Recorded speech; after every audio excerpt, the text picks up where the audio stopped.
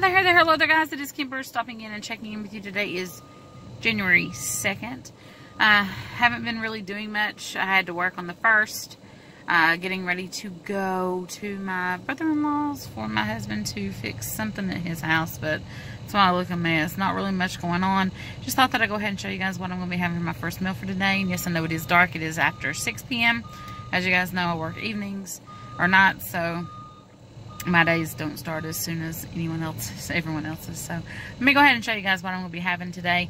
And I think you might notice a trend, and I'm not going to say it. I'm not going to spoil it, but I think you guys will see what's going on. So I'll see you guys in a bit. Okay guys, first meal for today, 3 scrambled eggs and bacon.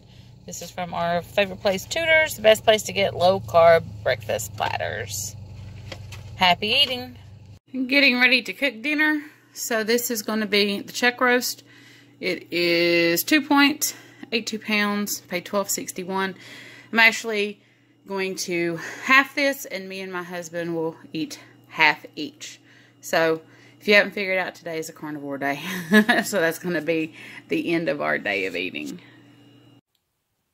I'm going to cook the roast in my air fryer. And I am doing carnivore, but I did put olive oil, and this is the cold pressed organic extra virgin olive oil, and I put just some seasonings on top from the Cormic's Grill Mates Montreal steak. So it's not entirely carnivore because of the spices and the olive oil, but and I'm just going to pop this in my air fryer and let it cook and then eat the chunks, but I will show you guys once it's done.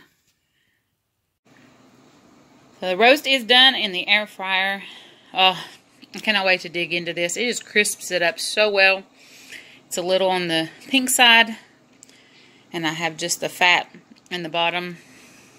So that is going to be dinner for today.